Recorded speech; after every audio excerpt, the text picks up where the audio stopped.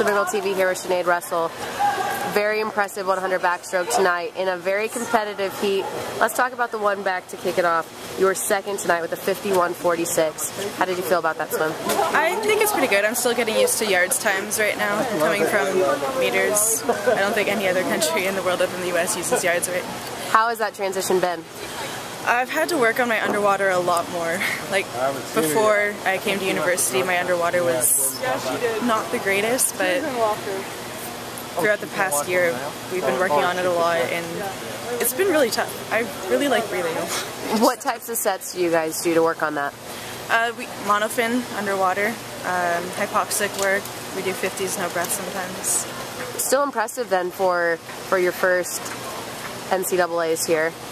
And an 800 freestyle relay tonight. Led off that relay with a 145 in the 200 freestyle.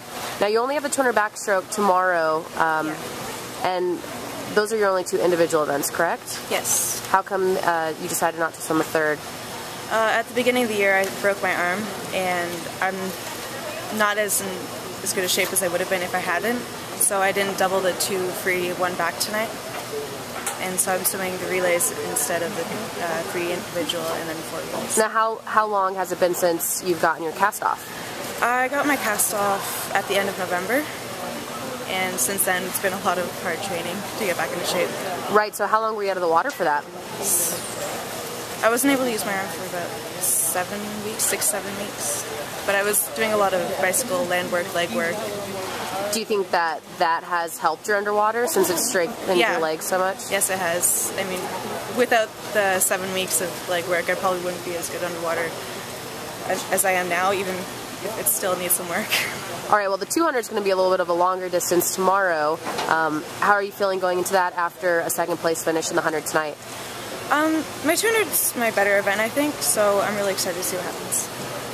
And lastly, leading the way in the backstroke has been mostly freshmen and younger classmen. The top 3 were freshmen in the 100 backstroke. Yeah. Now, is that something that you've taken note of, and that you guys? The next few years are going to be really exciting for us.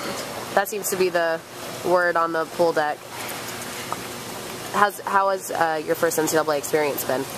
It's great. I have a great team with me, and they're really supportive, and they've helped me along this year, so I'm really happy to be here. Congratulations tonight. Good luck tomorrow.